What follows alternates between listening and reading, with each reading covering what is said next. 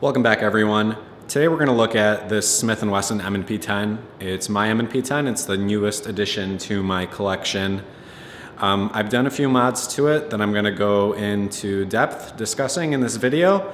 When I was looking for a semi-automatic .308 rifle, I wanted something that I knew would be accurate out of the box and would be fairly lightweight given the round that it's going to be firing. So I settled on the M&P10. I knew going into it that the big drawback for me would be that it is not free-floated from the factory. I don't know how big of a deal that is. I didn't really want to find out. With the cost of ammo and, more to the point, the cost of my time to go out to the range, just to be disappointed by point of impact shift from, bracing the forend of the gun. I knew right off the bat that I wanted to free float it. Now, this weapon from Smith & Wesson in the factory configuration, according to their website, I just looked it up, it's stated as weighing just over 8 pounds, 8.1 pounds, I believe. Now, when I weighed this, I weighed each individual component before I went to town modifying it. I found that Smith & Wesson was actually erring on the side of caution there. My M&P10 from the factory, all in, no magazine, weighed 7.78 pounds, something like that. So it's a sub 8 pound, 18-inch .308 semi-automatic rifle. I think that's pretty awesome, but as I said, I wanted to free float it, so I started looking into my options. So let's go into the details. Each individual component I changed because, believe it or not, this rifle, as you see it right here, with that big metal free float rail on front, is actually lighter. It is slightly lighter than it was when it left the Smith & Wesson factory. Have my handy dandy food scale here when I'm not using it to sell drugs. That was a joke, by the way. Highly recommend getting one of these, especially if you're just starting out your collection.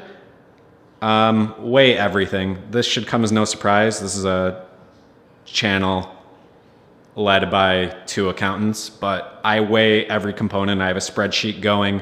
So I'll take the magazine out. None of the stated weights online are with the magazine. It is clear, by the way, in case anyone cares.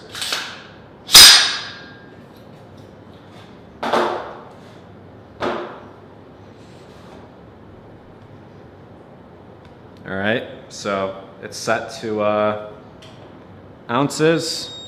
Give it a fresh start.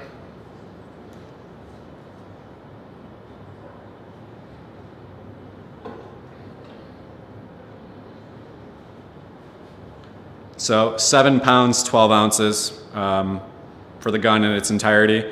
7 3/4 pounds. That's a little bit less, ever so slightly less than it was in the factory configuration. So let's get into the details. Let's start with the bad news. So in looking at rails, to be honest, I didn't think I would be able to achieve my goal with this rifle. I thought putting a long metal free float rail on it in exchange for this very light plastic handguard from the factory. You can tell there's not even any heat sheeting in there. It's just plastic. I thought for sure I would take a hit on weight. I thought maybe I would get close to the factory weight and call it good. So that's the bad news here. The handguard itself, relative to these handguards, you gain like 5 ounces. So you have to make that up. But there is some weight to be found at the front of the gun. So the barrel nut and delta ring from the factory, that's pretty much a wash. With the Odin Works, I'm sorry I didn't mention that before. So the rail I went with is the Odin Works 15.5 inch DPMS low profile M-lock rail. That's a mouthful. The Odin Works barrel nut and adapter are roughly the same weight as the factory barrel nut and delta ring, so that's a wash. The handguard, like I said, is quite a bit heavier, roughly twice the weight of the factory handguards. One more note about the handguard, the Odin Works I went with M-LOK and I went with the 15.5 inch one for the DPMS low profile. They also make key mod, and they also make both, either key mod or M-LOK in 12.5 inch. I wanted the extra sight radius and to be able to get my bipod way out there. I went with M-LOK because at this point I think it's objectively better now that Naval Special Warfare has said that it's better. So who am I to argue? But if anybody is looking for the lightest of the light DPMS low profile rails, I think this one's pretty light already. But when you check the box it comes in from Odin, they state the weights of the different ones right there. And interestingly enough, key mod is like an ounce lighter. And then if you're willing to give up those 3 inches on the end of the gun, I know I'm not willing to give up 3 inches, but you could shave like 2.5 ounces, just something to consider. I'm gonna stick with this one. Since the gun overall is still lighter than it was from the factory, I'll live with it. I gotta tell you guys, if it was heavier than factory and I saw what was on that box, it would be keeping me up at night. When we get to the gas block, this is the gas block you get from Smith & Wesson. It's this thing, this big hunk of steel, because it has the extra metal up top to get you to the correct height for a front sight, and also the sling swivel. So this thing's like 4 ounces, and I replaced it. It's gonna be hard to see under the handguard there, but I replaced it with a Wojtek low profile adjustable gas block. That's the 0.750 diameter one.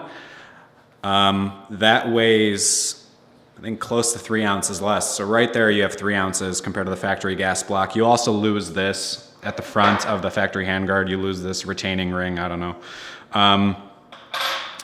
I mentioned taking notes before as a joke. I am gonna post a image at the end of this video, spreadsheet, surprise, surprise, where I break down the exact weight differences of this build if anybody is interested in putting together something like this themselves.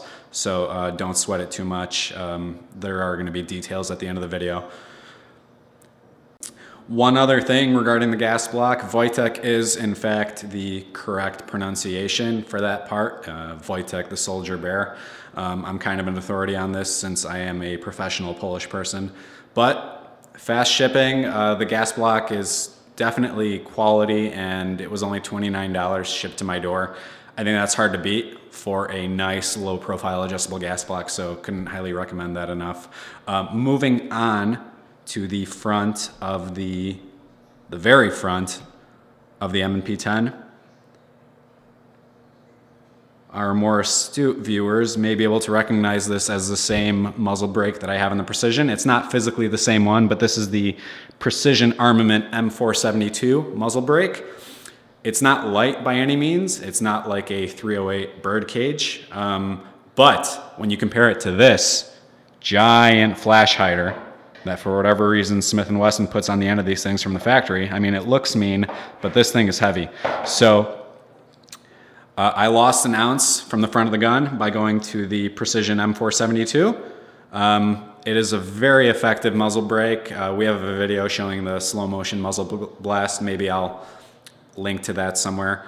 It is very effective. If you look up the truth about guns, they did several reviews, I think at this point, several comparisons, testing dozens of muzzle brakes on both 5.56 and 7.62 rifles.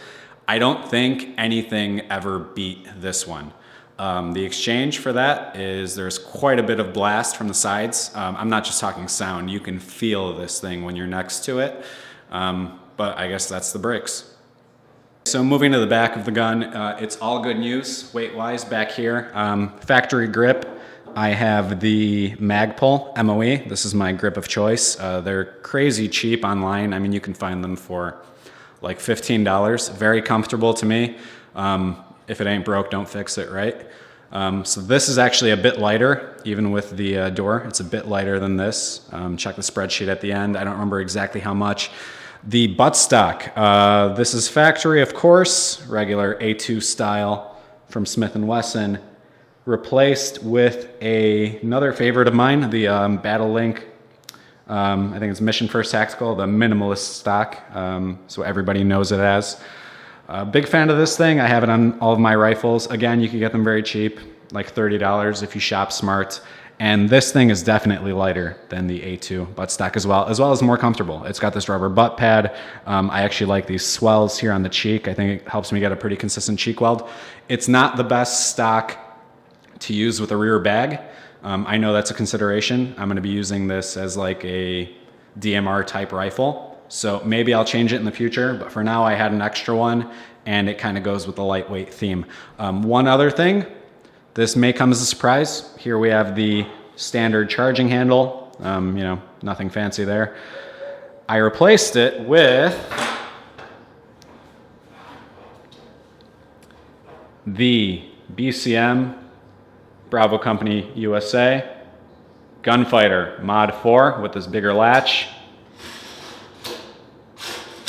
Believe it or not, two things about this. This is also lighter, slightly lighter than the factory charging handle, even with this big latch, so that's cool. The other good thing, and I was very happy when I saw this, the box from BCM for this charging handle specifically says that it will not work on the M&P10. If you look it up online, guys talk about modding their gunfighters, filing off some lip and some material from the inside of the gun to make it fit. Mine fit no problem. It actually doesn't have that extra material on the charging handle that guys talk about filing off. Maybe BCM realized that they could get rid of that and have it work with another rifle. All I know is I'm a happy camper. So between those three things, the grip, the stock, the charging handle, that is weight loss at the rear of the rifle, and all in, that's all the changes I made that are relevant to weight. All in, as I said in the beginning of the video, this M&P10 is now free floated with a 15.5-inch fore end with a little Picatinny rail section right there. And it is lighter than the factory M&P10. So I am very happy about that. Of course, it has no optics at the moment. I am gonna remedy that soon. So that's it, that's my M&P10. I have shot it, but not much. That's all coming. We will have more content about this rifle. We will see how it stacks up to the Ruger Precision, both 308 rifles. So let's see if this thing, which is substantially lighter and semi-automatic, let's see if it can stand up to the Precision and all-out accuracy. But stay tuned, guys. We appreciate the views. We appreciate any comments, any shares. If you like the spreadsheets and self-deprecating humor, go ahead and hit that subscribe button. I promise there will be more of that coming. So stay tuned after the video. If you want details on the weights, I'll just post a photo of the spreadsheet I have going. So that's it. Thanks for watching, and we will see you next time.